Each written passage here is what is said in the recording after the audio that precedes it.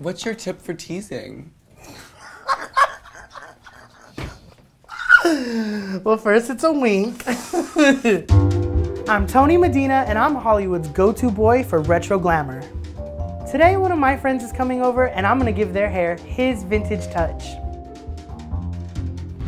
Hey you guys, I am here today with one of my close friends and season 7 winner of RuPaul's Drag Race, Chachki. Hello, thanks for having me, babe. I remember the first wig I did for you was actually for your music video. I remember we had been friends for a couple of months on Instagram. Yeah, we were chatting on Instagram for a while. And it was basically like, I want to work with you, I want to work with you too, I've been following you for a while. And then we were just waiting for the opportunity, but then you were still living in Atlanta and traveling for the show. And you were in town for like a week for the finale. We were filming the finale of Drag Race. That was the day we met. I came into your hotel room. We used to use my actual hair as a base. That was yes, we did. We would just like throw in a fall. Your life was dedicated to drag. Girl, you're like, I'm gonna have a ponytail. I would get that level, I would dye it level 2, we would get the level 2 fall. So what do you want to do today? I brought a really amazing matte blue, silvery custom front. Yeah. But I want to do something easy to travel with, super unique, show-stopping, one of a kind. We got this. Never been done before. Well, you're a bougie bitch. You always kind of have your custom hairline. Oh yeah, no, well, you have to, girl. We can't be having the circle. So I'm thinking of giving you something kind of fuller in the front and then sleek in the back. And maybe like one of those bumps at the bottom like you like. Keep it weird. Keep it weird. I think whenever I'm working with you, you definitely push me and like challenge my talent, which I love. So it's always gonna be some type of crazy shape. We're always gonna play with volume. And I think whenever we're doing that, the first thing we have to do is just make a crazy, huge, fluffy base of teasing. Always. So now I'm spraying it to like really lock in that teasing so that your shit doesn't fall down, because I know you wanna take it on tour. Oh, she's coming on tour. Chachki.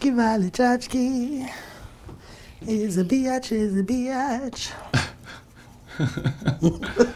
You're a bigger bitch than I am. Let's just be real. I don't think so. I feel like I'm like so nice. What? We're gonna add some hairspray to hold this base together. Yeah, we love it. Honey, she's gonna be like the pompadour gig. You know what? Middle part. You know what I'm kind of giving a bit? Cynthia from Rugrats. Yes, bitch. She's thin. She was a fashion model doll. Hello? So now what I'm gonna do is smooth out the sides, and these are kind of gonna be like the base to your horns. And it's gonna really bring your face up and kind of just give you that kind of structure that's very flattering to, you know, manly features. We like that snatch back.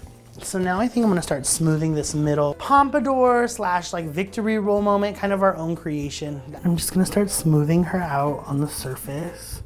Violet, how did you first hear of me? Someone was tagging me in your posts in the comments, and then I started following you. I had heard of you actually, but I either didn't remember your name or I just didn't see your Instagram. But when the show started, everybody was tagging me. They're like, Tony, did you see this girl? And it was you. And I had to follow because she was fierce. She was the one.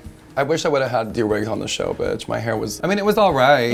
I was actually very impressed. There was one, I think it was maybe the bearded one, and you came out with like a page boy, but it was like a honey brown. It was so beautiful. I was like, that's such a pretty wig. Yeah, I mean, you did it. I styled that myself. So you're probably wondering, Tony, what are you still doing up there? I'm still smoothing it out because of all the teasing.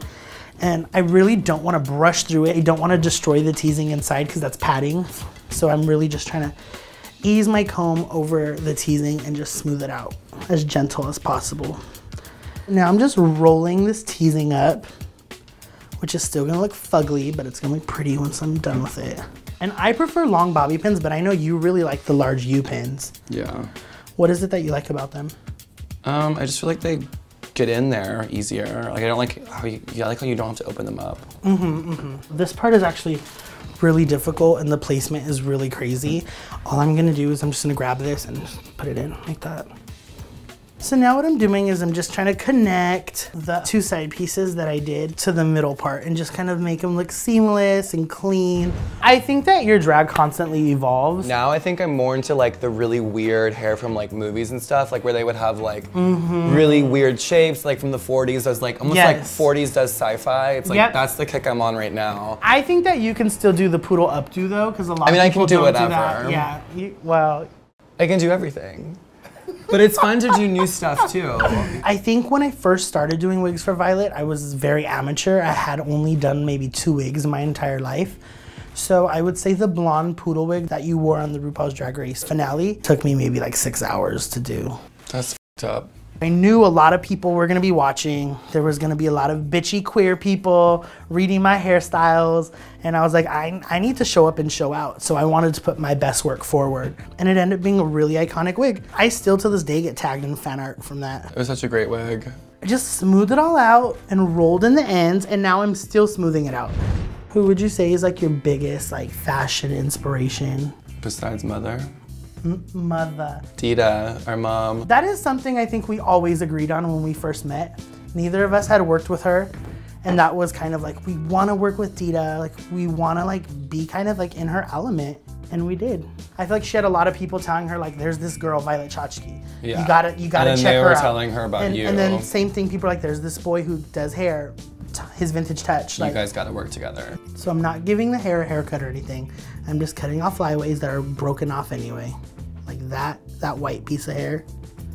And so this just helps me create like a really, really great silhouette so that when I spray it, there's not all these little like flyaways and like webby pieces. Everyone should do this. Violet, you know who you remind me of a lot, actually? You remind me a lot of Davima. Ugh, I love Davima. You're probably a really big combination of Dita and Davima. It's Davima, Dita, Betty. Yeah. Jennifer Tilly, a little bit of Lady Miss Kier. Did you say Jennifer Tilly? Yeah. I named myself Violet after her character in the movie Bound. Really? Have you seen it? No. She's so cute. Oh my god, she looks like Betty Boop. Can I hear your best Jennifer Tilly impersonation? Oh, Corky. What did you do? It's like really raspy. I like, oh, Chucky. Oh. So now I'm just flipping in the ends and pinning them so they hold that kind of curl shape at the end. When she turns her head, you know, like here and there, the hair flips with her and it looks like she has a badass attitude, which she probably does. Thank God. So now I'm just taking these little fish nuggets so that we can brush them out. All right, Violet, we're just about done, babe. What do you think? Oh, it looks so good. I love it. Hope you have fun on tour with this. Oh my God, it's stunning. It's so beautiful. Thank you so much. Thank you so much. I love you. What did you do?